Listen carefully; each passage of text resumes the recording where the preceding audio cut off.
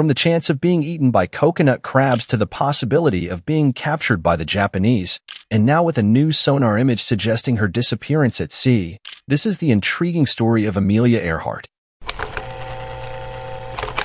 Amelia Mary Earhart was born in Atchison, Kansas, on July 24, 1897. Her father, Edwin Earhart, worked as a railroad lawyer, and her mother, Amelia Amy Otis, came from a wealthy family. But when her grandparents died, money became tight because her father struggled with alcoholism. They moved around a lot, and she finished high school in Chicago in 1916. When her mom got some money from her inheritance, Amelia went to a school in Pennsylvania. But things changed when she visited her sister in Canada during World War I. She got interested in helping wounded soldiers, so she left college and worked as a Red Cross nurse's aide in Toronto, Canada in 1918. After the war, she came back to the United States and joined Columbia University in New York to study pre-med. Her first airplane ride was in California in December 1920 with Frank Hawks, a famous World War I pilot, and she fell in love with flying. In January 1921, she began flying lessons with Nita Snook, a female flight instructor. To pay for these lessons, she worked as a filing clerk at the Los Angeles Telephone Company. In the same year, she bought her first plane, a used Kinner Airster, and called it the Canary. She passed her flight test in December 1921, getting a National Aeronautics Association license. On October 22, 1922, she flew her plane to a record altitude of 14,000 feet, which was the highest ever for a female pilot at the time. In 1932, she became the first woman and the second person after Charles Lindbergh to fly solo across the Atlantic Ocean. She started from Newfoundland, Canada, on May 20th in a red Lockheed Vega 5B and reached Londonderry, Northern Ireland, the next day, landing in a cow field. When she returned to the United States, Congress honored her with the Distinguished Flying Cross. In 1935, she made history again by flying solo from Hawaii to California, a dangerous journey covering 2,408 miles or 3,875 kilometers. Even longer than the distance from the United States to Europe. She departed from Honolulu on January 11th. After 17 hours and 7 minutes, landed in Oakland the next day. Later that year, she also became the first person to fly solo from Los Angeles to Mexico City. Amelia Earhart's endeavor to become the first person to circumnavigate the Earth along the equator ended tragically with her disappearance on July 2, 1937. To undertake this historic journey, Earhart acquired a Lockheed Electra L-10E aircraft and enlisted Fred Noonan, an experienced navigator, as her second navigator. Their ambitious plan involved departing from Oakland, California, and flying westward to Hawaii. From there, they would continue across the vast Pacific Ocean to reach Australia. Subsequently, they intended to cross the subcontinent of India, proceed to Africa, then Florida, and finally return to California. On March 17, 1937, they commenced their journey from Oakland. However, they encountered various issues while flying across the Pacific and were compelled to make a stop in Hawaii for repairs at the United States Navy's field on Ford Island in Pearl Harbor. Despite facing periodic challenges, they resumed their journey after 3 days. However, during takeoff, Earhart lost control of the Electra, resulting in substantial damage that necessitated extensive repairs in California. By the time the plane was repaired, weather patterns and global wind changes required alterations to the flight plan. This time Earhart and her crew would fly east. Following their flight from Oakland to Miami, Earhart and Noonan departed from Miami on June 1, 1937, amid considerable public attention. Their flight took them towards Central and South America before they turned eastward towards Africa. Crossing the Indian Ocean, they finally landed in Lae, New Guinea, on June 29, 1937, having completed approximately 22,000 miles of their journey. Nonetheless, they still had to cover the remaining 7,000 miles over the Pacific Ocean. While in Lae, Earhart fell ill with dysentery, requiring several days to recover. During this period, various adjustments were made to the plane, including the addition of extra fuel. Additionally, they packed away the parachutes, deeming them unnecessary for flying over the vast expanse of the Pacific Ocean. Their next destination was Howland Island, situated 2,556 miles away between Hawaii and Australia. Howland Island posed a unique challenge due to its small size and flat terrain, making it difficult to distinguish from similar cloud formations. To address this challenge, Earhart and Noonan devised a detailed plan involving celestial navigation, radio communication with the U.S. Coast Guard vessel, Itasca, to station near Howland Island, and utilizing maps, compasses, and the position of the rising sun to determine their location relative to the island. Departing from Laos on July 2, 1937, at 12:30 a.m., they headed eastward towards Howland Island. However, several early decisions led to significant consequences later on. They left behind radio equipment with shorter wavelength frequencies to accommodate fuel canisters, which could have extended the range of radio signals. Moreover, carrying inadequate quantities of high-octane fuel meant the Electra was short of its full capacity by 50 gallons, potentially affecting their range. Their journey encountered difficulties from the outset. Witnesses reported a damaged radio antenna during takeoff, and Noonan faced challenges with celestial navigation due to extensive overcast conditions. Subsequently, it was discovered that they were using inaccurate maps, placing Howland Island nearly 6 miles off its actual position. These circumstances led to a series of problems that proved insurmountable. As Earhart and Noonan reached the supposed position of Howland Island, they maneuvered into their north and south tracking route to locate the island. They searched for visual and auditory signals from the Itasca, but radio communication was very poor that day for various reasons. There was also confusion between Earhart and the Itasca over which frequencies to use, and a misunderstanding about the agreed-upon check-in time. The flyers were operating on Greenwich Civil Time, and the Itasca was operating on the Naval Time Zone, which set their schedules 30 minutes apart. On the morning of July 2, 1937, at 7:20 a.m., Earhart reported her position, placing the Electra on a course 20 miles southwest of the Nukumino Islands. At 7:42 a.m., the Itasca picked up this message from Earhart. "We must be on you, but we cannot see you. Fuel is running low. Been unable to reach you by radio. We are flying at 1,000 feet. The ship replied, but there was no indication that Earhart heard this.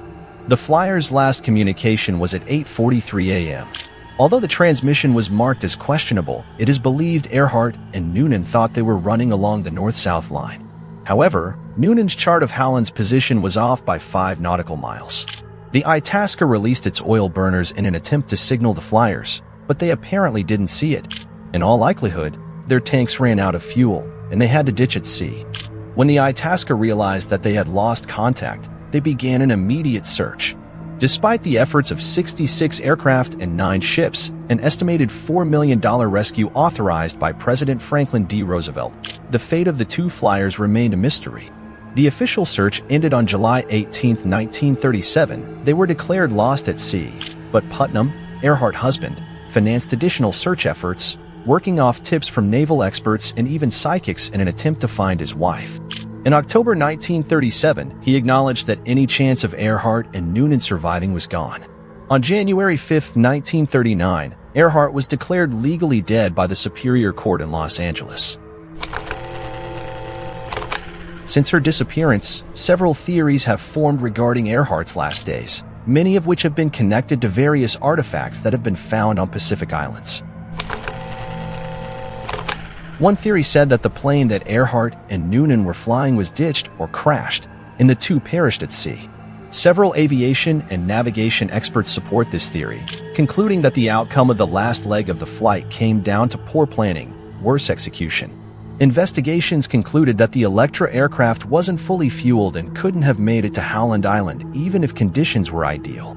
The fact that there were so many issues creating difficulties lead investigators to the conclusion that the plane simply ran out of fuel some 35 to 100 miles off the coast of Howland Island. The aircraft itself was never found, though in late 2023, an ocean exploration company in South Carolina, Deep Sea Vision, captured a sonar image in the Pacific Ocean that appears to be Earhart's Lockheed 10E Electra aircraft.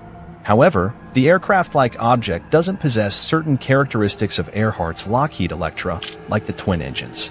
To confirm if this newly found anomaly is indeed Earhart's plane, it would necessitate revisiting the site for a more thorough investigation of the aircraft. Additionally, a definitive confirmation would involve locating the certification which was printed on the underside of the missing Lockheed's wing. Another theory said that Earhart and Noonan may have flown without radio communication after their last signal, landing on the uninhabited Nikumaroro Reef. a small island in the Pacific Ocean located 350 miles southeast of Howland Island. It is theorized that this is where they ultimately met their demise. Researchers studying tide patterns have speculated that Earhart and Noonan landed on Nikumaroro Reef, the only area large enough to accommodate a plane in the vicinity, during low tides when they could safely run the engine without the risk of flooding. Additionally, various individuals reported receiving radio messages from Earhart, which were documented in publications from that time. For instance, on July 4th, 2 days after the supposed crash, a resident of San Francisco claimed to have heard a radio transmission stating, "Still alive. Better hurry. Tell husband all right." 3 days later, someone in eastern Canada reported hearing the message, "Can you read me? Can you read me? This is Amelia Earhart.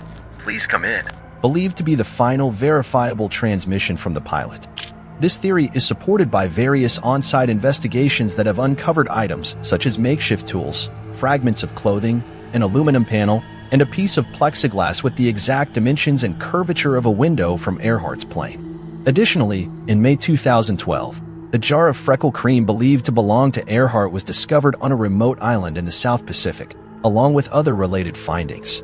Furthermore, in October 2014, researchers from the International Group for Historic Aircraft Recovery reported finding a 19-inch by 23-inch piece of metal on Nikumaroro's reef that was identified as part of Earhart's plane.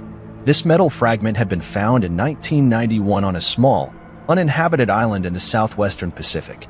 In July 2017, a team consisting of 4 forensic bone-sniffing dogs from Tyre and the National Geographic Society claimed to have located the area where Earhart may have died.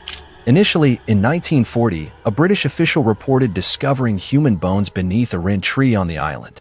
Subsequent expeditions revealed potential evidence of an American female castaway, including remnants of a campfire and a woman's compact.